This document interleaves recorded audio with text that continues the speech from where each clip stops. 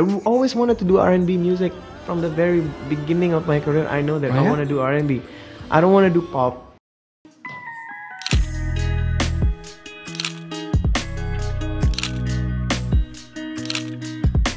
You know, I got robbed on the first day I got in.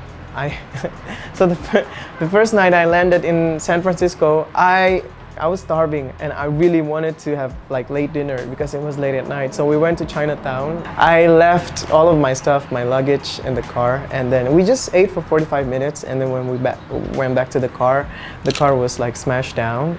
The window was smashed down. I lost all my stuff that I brought for the whole month.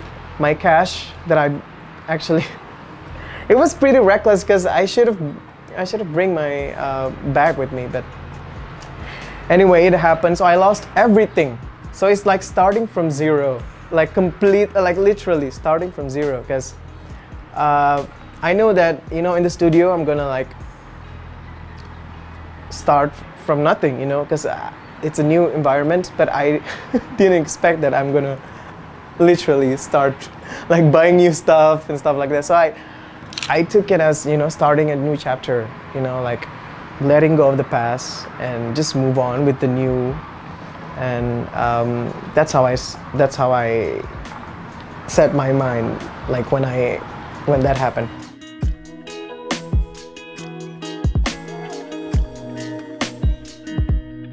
I didn't know anybody.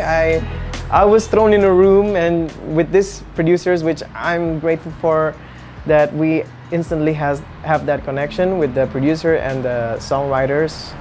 So we divide the recording into two producers. The one who lives, we did in San Francisco, and the other one we did in Atlanta. Usually in a day we can finish like 3 or 4 songs. That was like the quickest recordings I've ever done, actually. That's nice, man. That's catchy. Yeah, it's just catchy.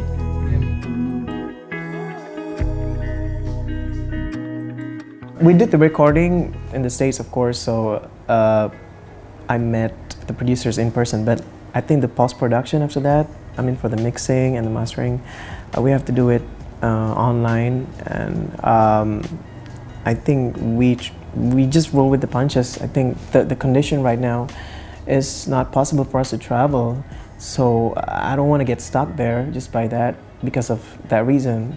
It was a great learning experience for me. This has been my dream since the beginning of my career, to make an English album.